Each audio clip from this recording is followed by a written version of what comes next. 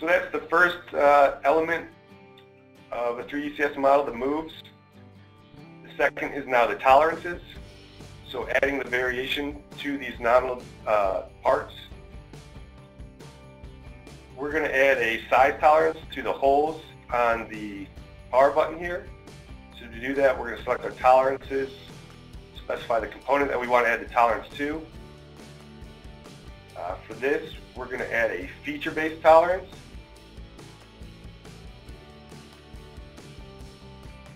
And we want to use the size type. And I'm going to give this a name of size holes. You can add an optional description if you want as well. And then I'm going to specify what features I want to add the variation to. So in this case, it's going to be these features, the points that were defined off these two surfaces, those holes there. And you can also specify your distribution type.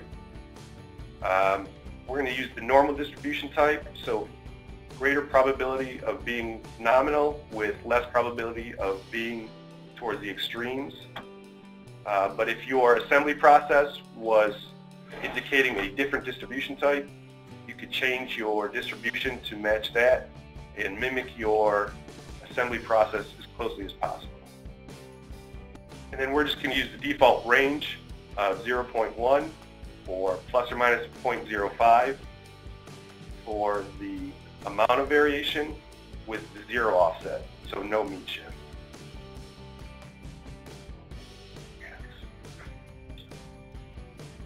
And then just thinking ahead, we're going to be looking at the gap of this top surface to the button plate here.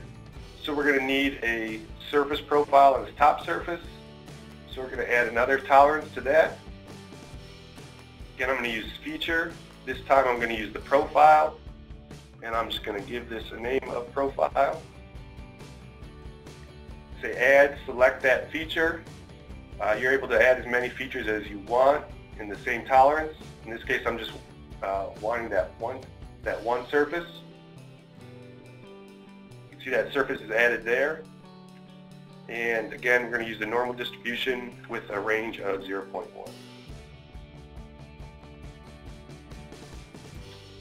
So we now have two tolerances on this part. If we show our mesh and deviate, we can now see the effect of those tolerances on the nominal mesh. Hold it still for a second. Yeah, I'm trying to get a good view here. Because we're streaming, it can be... There we go. So this surface that was toleranced just a minute ago is now varying plus or minus 0.05, normal to this surface.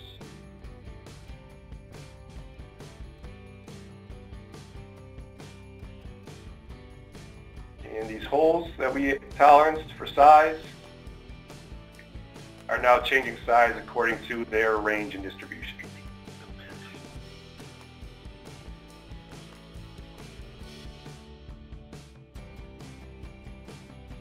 And all of these other parts have been previously toleranced except for this button plate, which we'll see is not moving currently.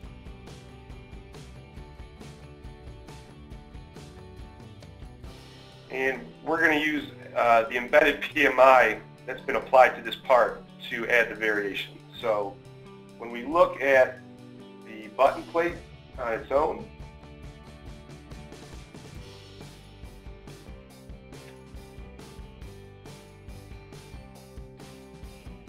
we can see we have GD&T callouts already applied to this button plate. This is the Creo embedded PMI.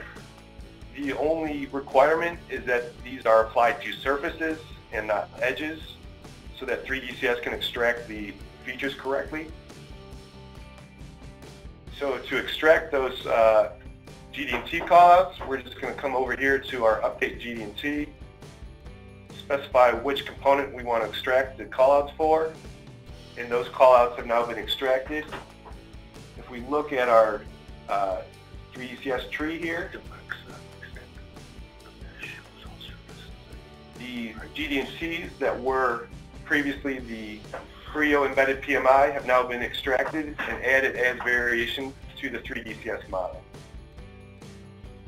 So if we deviate again,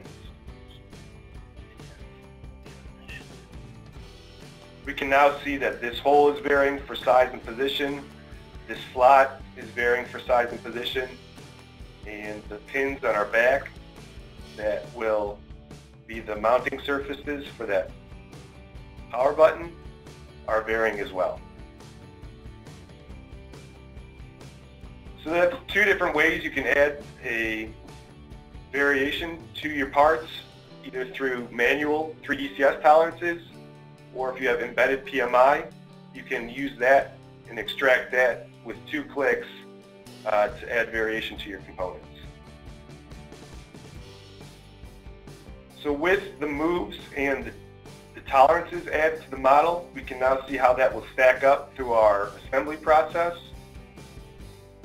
So with the parts in the built position, when we deviate, we can now see how that variation in both the assembly process from those hole pin clearances and the tolerances on the surfaces themselves will affect how the parts are coming together.